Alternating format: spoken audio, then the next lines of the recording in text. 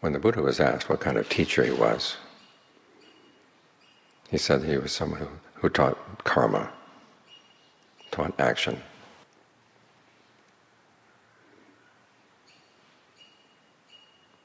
That was the big issue he addressed, because he said it's because of our actions that we suffer, but it's also through our actions that we can put an end to suffering.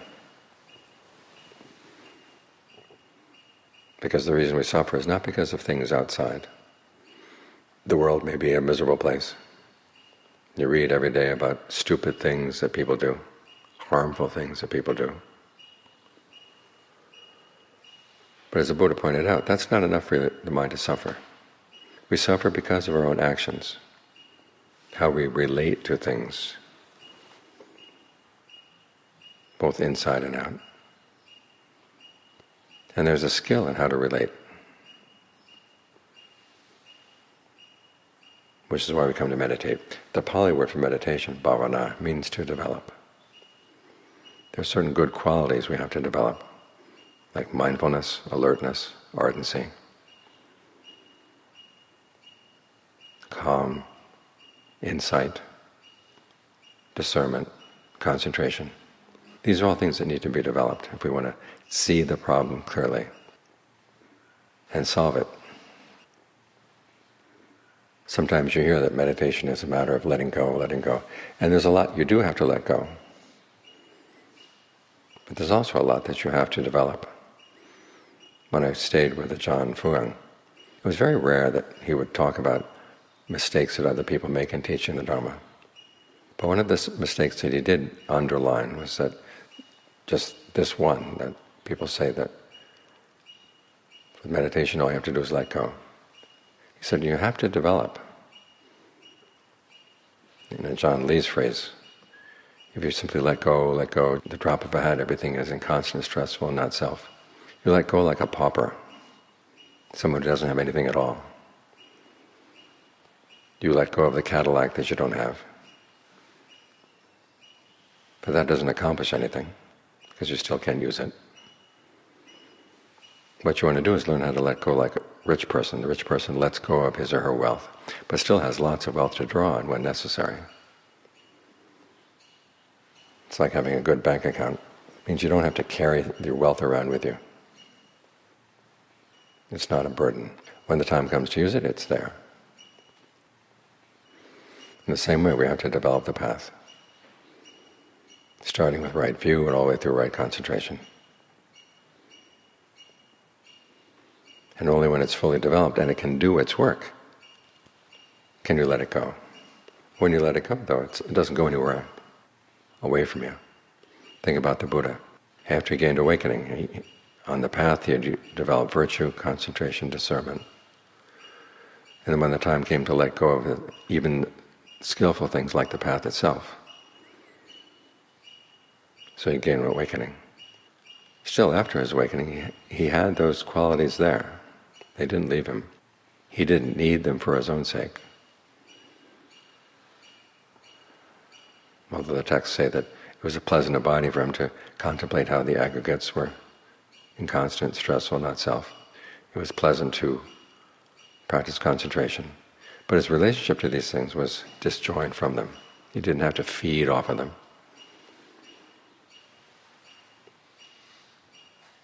As far as his own well-being, that was already taken care of. But he could use his virtue, concentration, and discernment in teaching others. Which means that when you develop good things like this, and then let them go, they don't run away.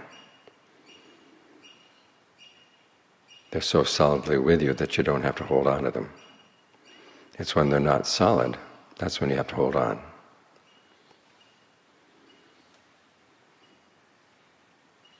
And as for letting go, you have to learn how to let go in stages. The first thing you do is let go of unskillful mental qualities. Things like thoughts about sensuality, thoughts on ill will, thoughts of harmfulness. You realize that these things just pull you down.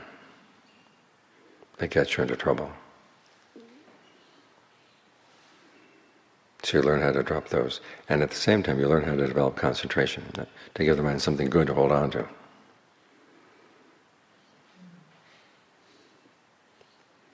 In the course of developing concentration, you also develop some wisdom. Because what is wisdom, or what is insight? Seeing things in terms of how the mind fabricates them. Your mind's own role in creating your experience. And it gets expressed physically in the breath, verbally in terms of directed thoughts and evaluation, mentally in terms of feelings and perceptions.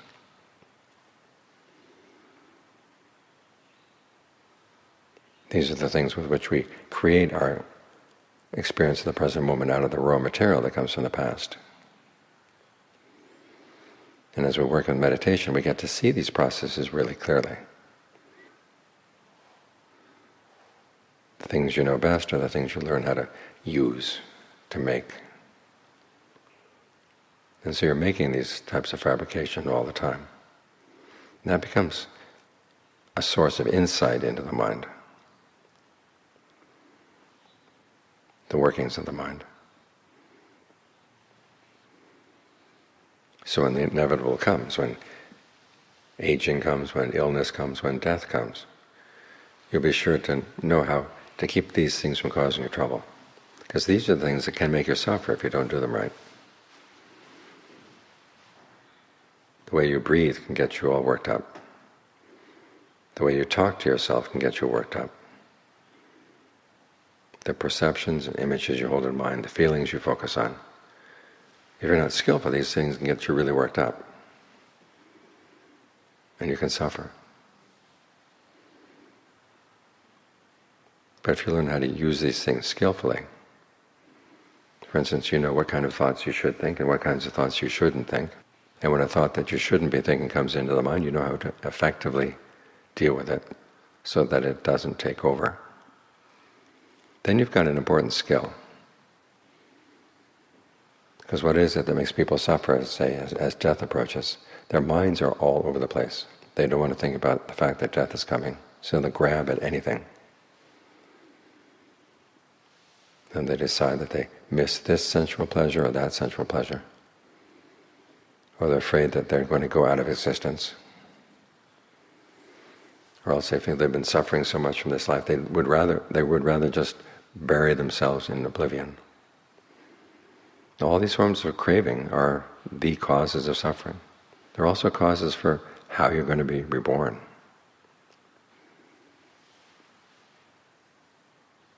When you're really desperate, you'll take birth as anything.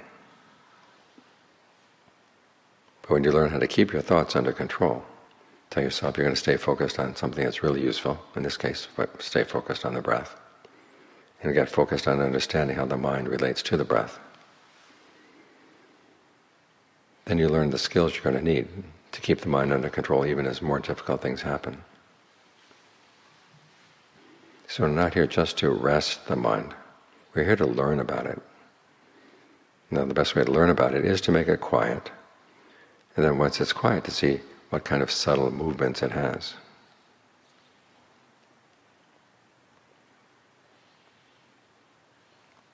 When you've got it well trained, you can see that, okay, this thought is going to go there, that thought is going to go here. And you can decide whether here or there are good places to go. And then you can decide, is this a thought to be encouraged or this is one to be cut away? And you have experience in cutting away your thoughts. Most people just assume that anything that appears in the mind is what they think and they run with it. But the Buddha points out, no, you don't have to run with these things. You have the choice. And it's because you have the choice that you can choose not to suffer.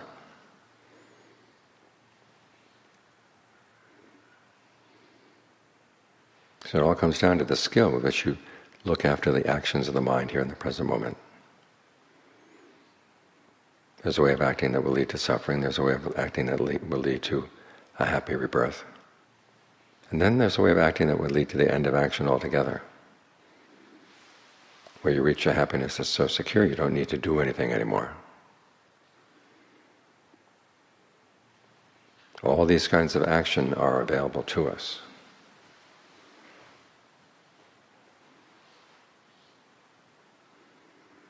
And it's the way we act that will determine whether we suffer or whether we don't suffer. I mean, the fact that we're born means that inevitably there will be some aging, there will be some illness, there will be some death. But it doesn't have to mean that there's going to be suffering. The suffering is optional.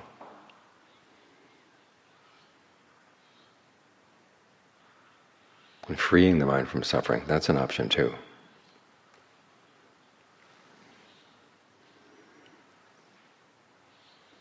So learn to explore your options. And learn how to train the mind so that once it recognizes a good option, it sticks with it. And doesn't allow itself to get waylaid.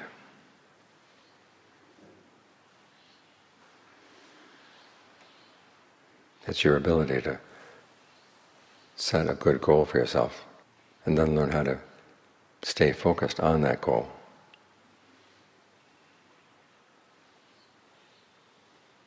Without getting distracted. That's how you find true happiness in life. In other words, it comes from the skills you develop within. After all, the problem comes from within, in our lack of skill. Other people can teach us about skill, but we ourselves are the ones who have to learn how to master the skill. Once we've done that, then all the ajahns and all the great arahants can guarantee that that's the end of the problem, end of all problems that can weigh down the mind.